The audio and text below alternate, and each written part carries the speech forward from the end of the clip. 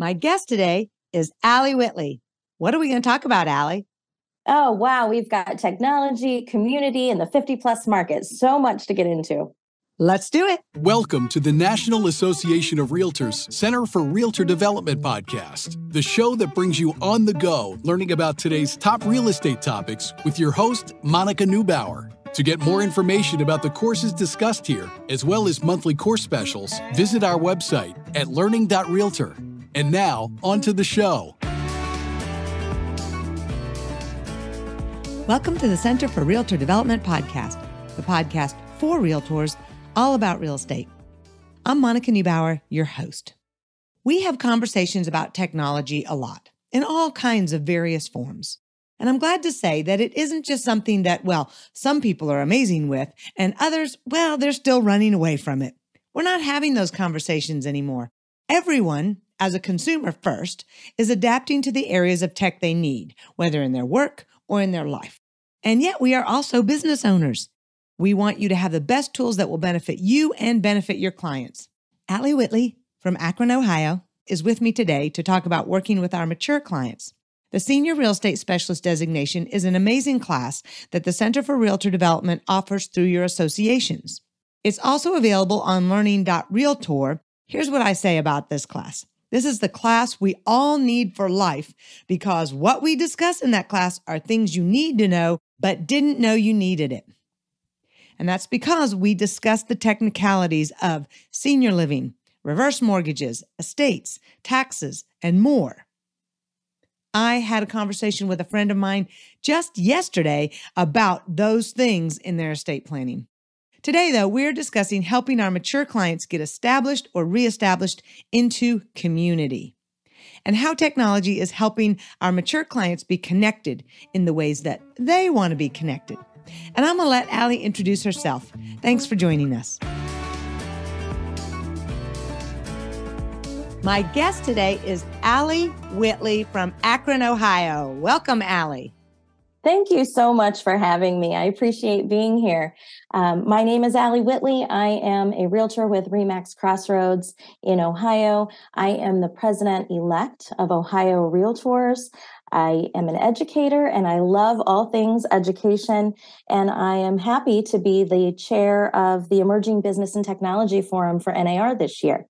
Well, I'm excited to hear. We'll talk a little bit about that emerging part as we get closer to the end of our session, because I'm always excited about emerging new things as well. But today, so we're going to discuss our senior community. And I put that in quotes, senior, because it's kind of a weird thing. People don't like to be called senior, but they sure do like a discount, don't they? Well, isn't senior getting a lot closer to us, Oh, wait, I actually have an example. So when I am looking at the word senior, it's kind of funny because the Senior Real Estate Specialist Designation actually targets the 50-plus market, which you and I know that, I tend to think more of my parents in that situation than me, but I am over 50 and I do recognize the value of some of the things that we teach for me in my life and certainly communicating with my family. And I will tell you, I am planning to take advantage of the free admission to my county fair for senior Oh, that's fantastic. day. I'm like, $14 with my husband, $28. All right, I guess I'm free on Sunday afternoon to go to the fair. That's fantastic. It's so funny. I actually saw that and I was like, oh, something I actually care about taking advantage of. All right. Well, we have a group in my neighborhood. They call themselves the 50-plus community. And so it's meant to be for people who are, I guess, kind of empty nesters. And I've been to it a few times, but I always think of it as people who are older than me. And they may only even be 1 or 2 years older than me. I mean, if that, some may even be younger than me. And it's this weird mindset we have with senior and being over 50. And, I'm just content to live in that space and say, I am what I am. I'm healthy. I'm working. I'm having a great time. And that's what we talk about in the SRES class, isn't it? It's all about how you feel. Yeah, and that's so interesting to note because a person of the same age could be in a very different lifestyle than another person. And it really depends on your activity level, your health level, how you really feel about yourself and your, ability to have activities. So it's so interesting. You might see a really young 60-year-old or a really old 50-year-old Yeah. that, has different ways that they like to interact in the community. Well, we have lots going on in our community. So give us a couple of examples of how you see kind of, again, the quote, let's do the people over 50 engaging in your community. Yeah, absolutely. Well, it really depends on your, what you like, what each person has in their interest. But there are tons of social groups in my area that people can be involved in. At the Akron area Recreation and Parks system has all kinds of programs for those over, 55 or those over 65 or starting even younger. Cards and games that they have. They have day trips that they'll take to many different community events or art, museums, shows, fitness, lots of different fitness opportunities for people.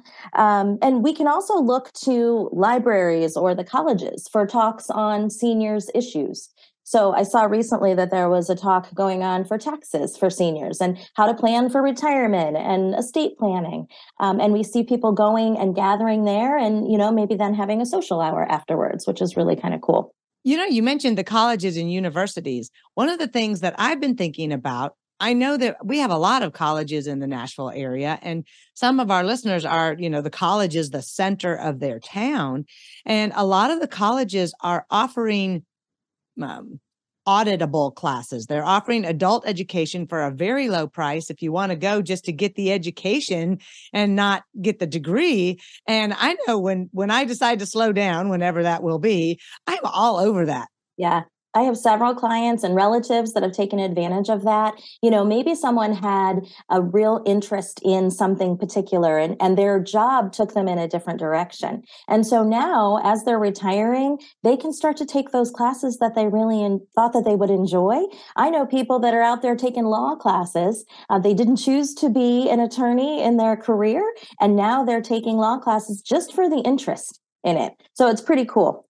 Well, and the thought that I think too about doing that is then I'm going to be with people who are younger. So I'm going to get more insight into them as well, which I'm always seeking to do that. So, well, let's talk about, you've got a client. I've got a client. We've got somebody who is, whether they're actually in some state of retirement or still fully working, they're moving to a new community, but they're empty nesters. So they may have that little bit of more time to develop some hobby or to do some entertainment. How do you encourage agents to provide that kind of community information for their elder clients coming into town? How do we find those situations? Yeah, absolutely. Typically, I have a conversation with the client coming in and I ask them what are their interests, and I find out what's their activity level, what types of things do they like to do. And then, for instance, if someone tells me that they are into fitness, then I'm going to look at something like the Silver Sneakers program, which is a national program that they can find out if there are communities in or opportunities in their community for live classes. But if they belong to that Silver Sneakers program, they can also do things online at home if they choose to do that. So that's one of the things that I look at. If they tell me that they like hiking, I go to the park system and I pull out, information for them on what types of programs they have for people to gather and go on group hikes and things like that. So art museums, the libraries, all different types of opportunities in your community that you can find some of these senior-led or over 50-led programs. And it's really not hard. And we're going to move into talking about technology. And you talked about your Parks and Rec. That's huge with us too. We even have a whole new facility that focuses on our mature adults over 55. And they had a concert, which is kind of funny. I found this concert, actually, I bought it as a resale ticket from somebody on Nextdoor, and it was a Billy Joel cover band. Oh, how awesome. They were really great. So they were at this facility, and the the concert happened to be, just was the availability of the artist. It was an odd time at 4:30 on Sunday afternoon. Wow. And I was like, I like it. And, but we got there, and because this was the theater in this elder community, it was all older people, and the timing was fantastic. They loved having such a great musical opportunity in the afternoon. And so I'm finding that when you get plugged into something, you find out more to do. But I think as real estate professionals, if we can do some of the Google work and the pre-work and send them the links, our clients will feel better, even if they find their own path through some of these doors when they get here. Yeah, absolutely. If we have a few things available to someone and we can start to identify it for them, their interest and their, ability to meet people is just going to kind of explode. So they'll be able to really connect in their communities. Yep. And we want people to feel connected, and we want them to be happy. But we also know we have 3 different generations we're looking at in this market. We've got the Gen X, we've got boomers, and we've got the silent generation. That's our mature folks later in their 70s. And if you haven't taken the senior real estate specialist designation, we talk about those in it.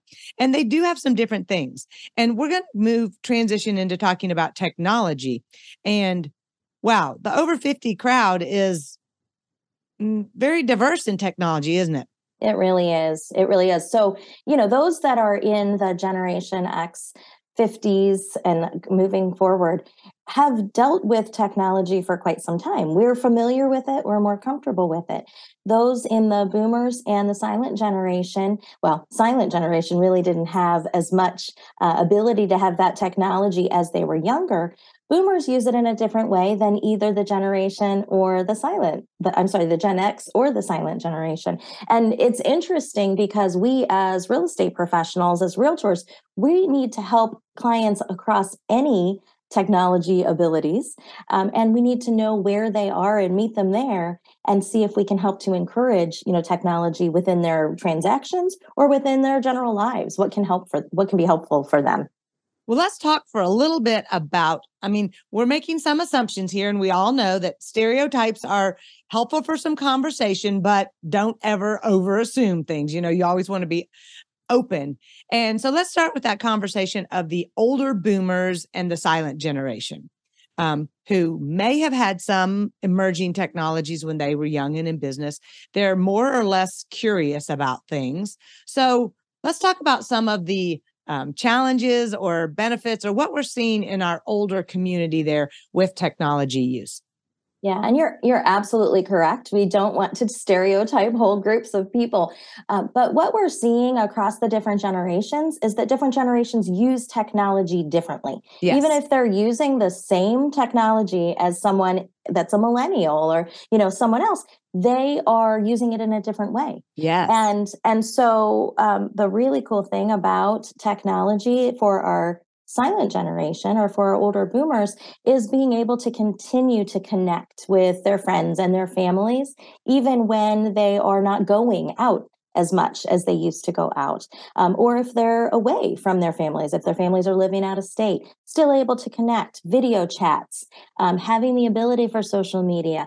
All of that is so very useful to someone, really keeping that connection and feeling that they're kind of in the know in their community and in their family. It's great to see our elders connecting on social media because nobody's sending them printed photos in the mail anymore. Right. So, but they can be friends with all their kids and grandkids and see what's going on social media. So we do see a lot. I think they tend to be a little bit more stalkers. But I see both. I see some of my mature friends, they love to comment and encourage everybody. And some I know my dad's just a stalker. He doesn't comment. He looks occasionally, but he's not commenting. Yeah, it's interesting because people will have different feelings on that. And, some want to really connect. And so I know that, my mom and dad would contact the kids, the grandkids, and they're able to see what the grandkids were doing throughout their, lives. And maybe they're going to prom or going out of the country. And it's really being able to connect with them. But also sharing little funny jokes or stories or, things on social media. So I think it's a great opportunity for people. And I see that more and more, that people will use the video chats and social media to connect. But there's so many other things that they can use, in their lives and in their households that maybe they didn't realize in the past, but it makes it really easier for them, to live their daily lives. Let's drop a couple of those suggestions. What have you seen? Yeah, what I'm seeing is, for instance, like video doorbells, where someone can, keep an eye out on who's coming up on their porch, and, when they're getting deliveries and when they're having visitors.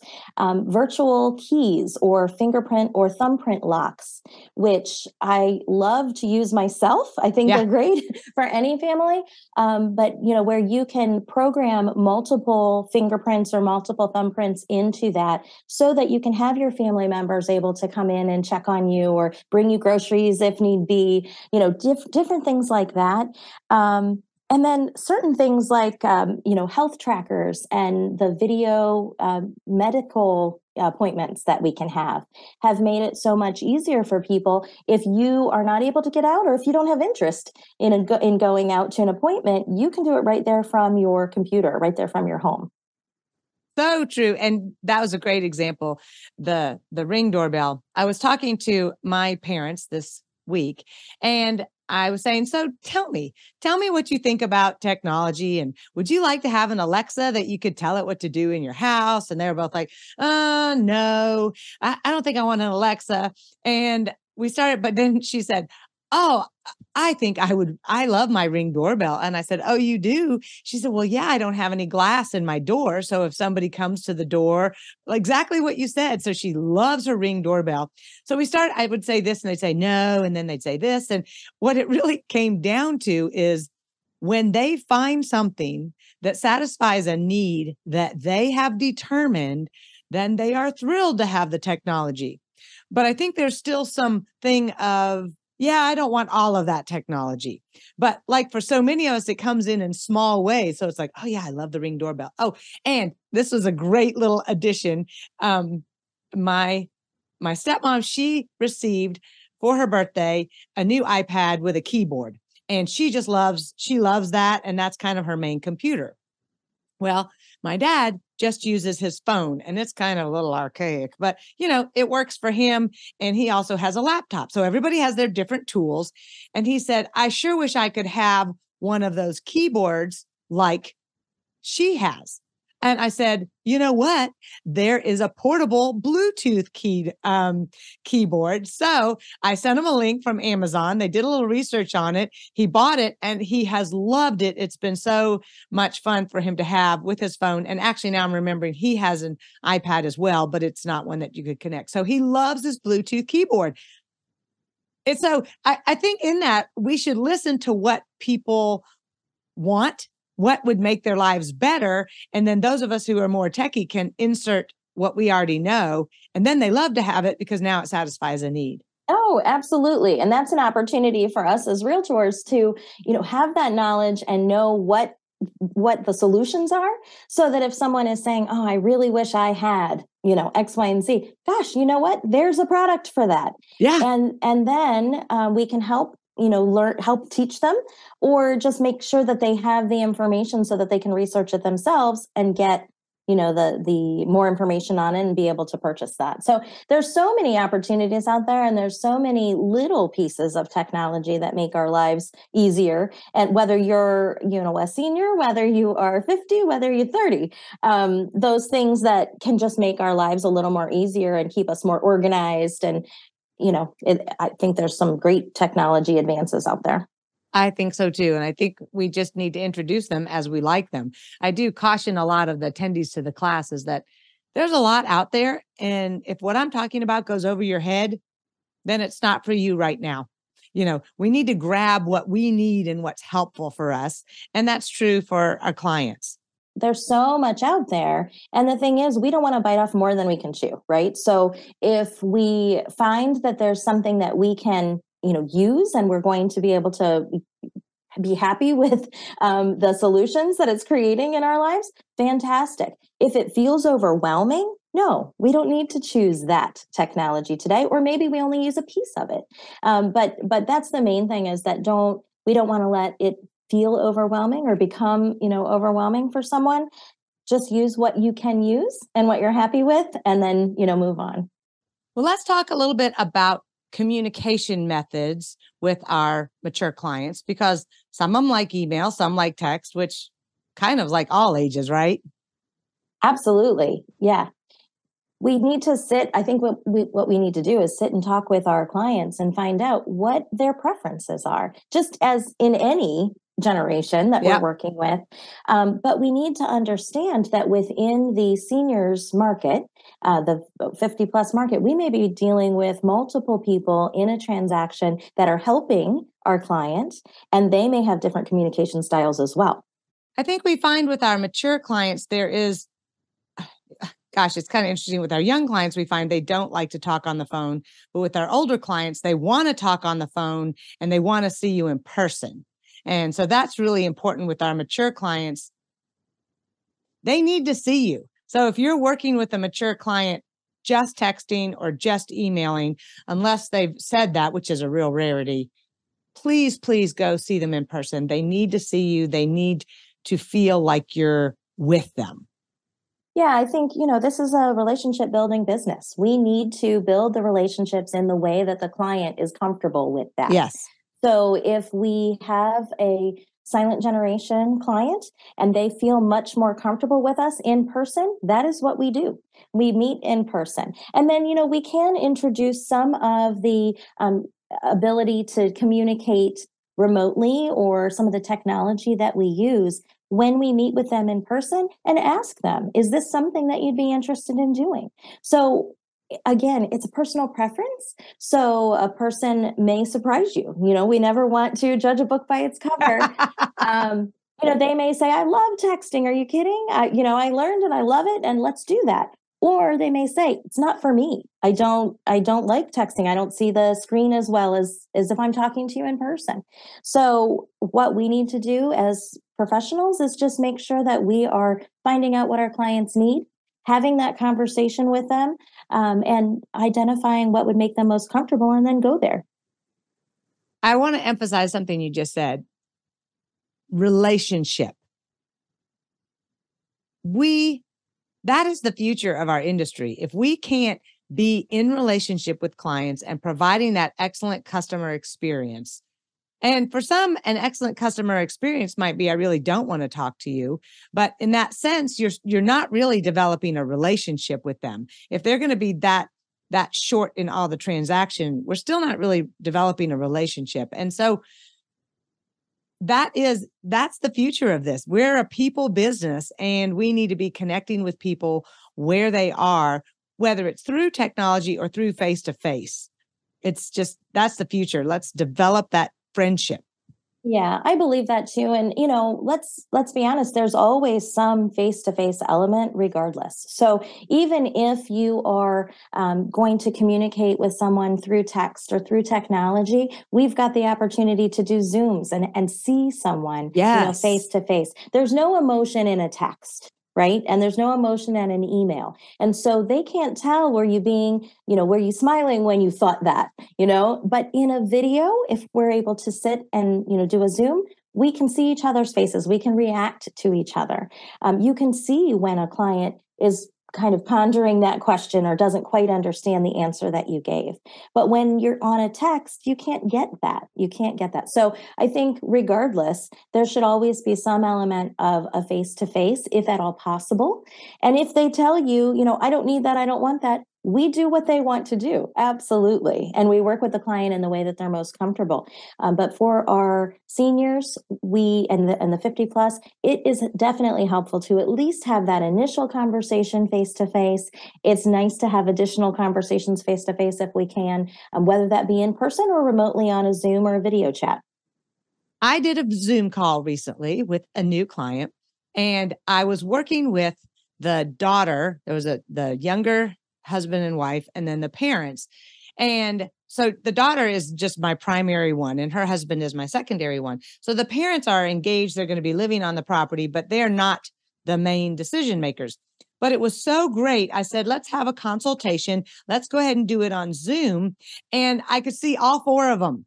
They were all there. And the one who was actually out of the shot the most was the daughter who I'm working with, but we're developing a relationship. So I love that I could see all the rest of the parties involved in the transaction. It gave me just that deeper connection to get a feel. And they also got a feel for me. And even a funny thing too, in person, it's like getting a feel for me. I've been working with a client and I'm kind of particular in their staging, and we're doing this because we want to maximize their dollar and all that. Well, the parents and grandparents were at the house while we were working on the staging. And I was able to come in and be witty and cheerful when they'd heard about this particular realtor who's making me do all these things in the house. So me coming in, now I was also human to the clients. So it's not just me getting the sense of them, it's them getting the sense of me as a real human who cares about them and who wants to engage with them. Oh, absolutely. And, they can see your smiling face on the video, or they get to meet you in person and they get a feel for who you are. And then later, if you are using technology and you're sending a text, for instance, or you're sending something through email, now they can put your face to it and they see you smiling when you texted that. Yes. Versus maybe that was short and to the point and they feel like, oh, what was that? A demand rather than a friendly, hey, we need this from you. Yeah. So I think there's all kinds of opportunities for us to use technology to connect that, to make those connections, but the face-to-face or the voice-to-voice, there's so much importance in that so that people can really feel connected. You feel like you know someone when you've had the opportunity to talk to them in person. Now you are the chair of this Emerging Businesses, and what's the committee called? Emerging Business and Technology Forum. Okay. And y'all work with the REACH program with NAR, right? Emerging Business and Technology. Yeah, they work with REACH. They put together the REACH program classes each year. And we've had some really great opportunities and companies come out of the REACH programs. Okay. Before you go, hold on. What is the REACH program? In case somebody's listening, they don't know, they haven't seen them at NAR. What is the REACH program? Yeah, the REACH program is a group of programs that comes out of our Second Century Ventures from NAR. It's the Second Century Ventures is the strategic arm, investment arm of the National Association of Realtors, and the REACH program are emerging businesses in technology that are coming out that we may be able to use in our industry, or to share with our clients to give them more access to technology. So NAR has met with these companies and they've had some interaction, and NAR has decided that at least the finalists, or however many, 5 or 7 or whatever, are worthy of having some investment in, because NAR feels like they're bringing a quality product for our members or the public we work with to the market. Absolutely. And NAR chooses both REACH commercial and residential companies so that they can be utilized in all, whether it's homes or businesses. And you have one company recently that you've been connecting with, and we're going to tell you how to find out more about these companies in a minute. But what's the one company that you feel might be specifically helpful for our 50 plus market? Yeah, this program I found out about, it's called Presidio, and I found out about it recently during the last convention that we had in May. They spoke at our Emerging Business and Technology Forum, and they created a digital vault that's going to be able to capture your important documents, anything that you have that you want to safeguard in the cloud, but then you can also share this with members of your family outside of your household. So it's really, kind of a nice system. You can have your documents in there, all different kinds of things that, you have that you want to let your family members know where they are. You can house that on the Presidio program. And we talked about earlier how it's not the same as Dropbox. I mean, I've always been kind of telling people, well, you can share your docs with your clients in Dropbox. Why do you think this one is better than that? Yeah, I think just the security of it. They are partnering with AARP, and it is a fantastic new program that NAR is looking at through our REACH program, and it's just I really thought it was, I enjoyed it. Well, in listening to you talk, and maybe you were saying this and it wasn't fully extrapolated out, but I was thinking, not just for us to use with our clients and they can share that information with their family. I feel like you kind of touched on the fact that me, as the primary organizer in my family, I can put my documents in it. If I have an account here, I can put my family documents in it. So if I become unable to work God forbid, sick or die, my family, all they need is that one password, or they already have access to it. So that's where we can store the one sheet of all the contact information and all of that. So it could even be something we could give, I don't know, maybe as a gift. I don't know. We're kind of still fleshing it out, I guess. Oh, absolutely. And that's the thing.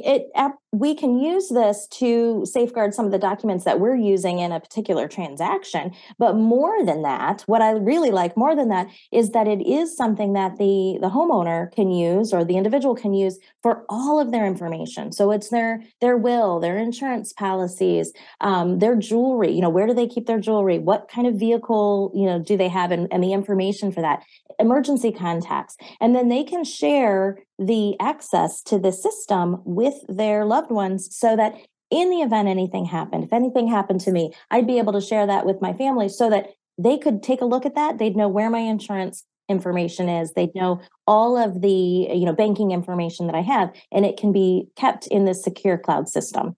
Yeah, that's an exciting program. And, you mentioned they're working with AARP, and because I get a discount on my cell service, I joined AARP. But they've really got some good things going on. So I would say to our agents who work in the senior market, AARP, like NAR, is a very strong lobbying organization. They're very connected with what's going on in that community. So it might be something you want to read some articles with them, see what they're doing. Oh, absolutely. There's a lot of good information on the AARP site. And, I am not a spokesperson for either Presidio or AARP, but I do feel that there's some great information that we can find, just do a little quick Google search. There's some resources. And if you don't prefer either of those resources, there's other ways to do similar things. So yes, yeah, absolutely. we're not, there's no affiliate with any of these. We're just kind of sharing some things. All right. We are going to wrap up. And I think we've talked about a lot of really great things. Before we go, I want you to tell everybody, where can they find out about these REACH programs, and talk a little bit about them at NAR. Yeah, absolutely. If you want to look at the NAR site, you can just do a quick search for either the REACH program or Second Century Ventures. And then you can see all of the different REACH programs and REACH classes each year that they have made available. The other thing that you can do, and I would highly encourage you to attend the Emerging Business and Technology Forums at our convention that's coming up in the fall. And each year that we have one in May and in the fall, check out the resources that we have available to you at NAR with respect to technology. There's so much that we can offer for ourselves to use in our business, but also to offer our clients to help them make their lives easier. Yes, go see them at the expo. My favorite, going to the expo, because I feel like the future has arrived in the room at the expo, and you can see these REACH companies. That's one of my favorite places to go find out what they're doing when I go to the expo.